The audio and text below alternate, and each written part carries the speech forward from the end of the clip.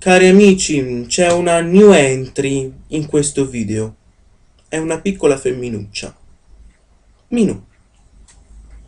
Mi ha fatto veramente una testa così in questi giorni, dicendomi che anche lei voleva essere una piccola vlogger su YouTube e non era giusto che l'unico vlogger fossi io, dicendomi: Alessandro, io ti sono vicino tutto il giorno.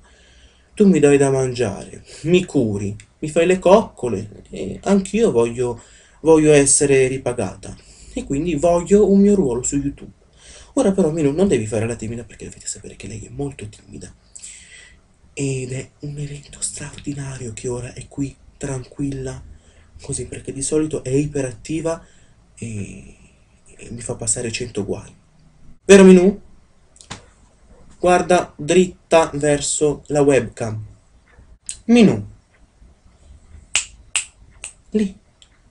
Certo che come sarebbe bello vivere come vivono i gatti. Ti svegli, mangi, dormi. Scopri il mondo, ogni volta con occhi nuovi. Sarebbe una cosa straordinaria.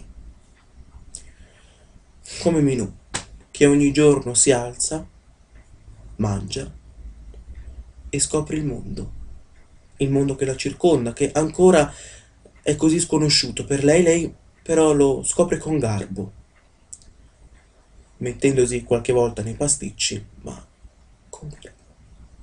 E anche noi forse dovremo tornare a scoprire il mondo e ogni volta gioire delle piccole cose.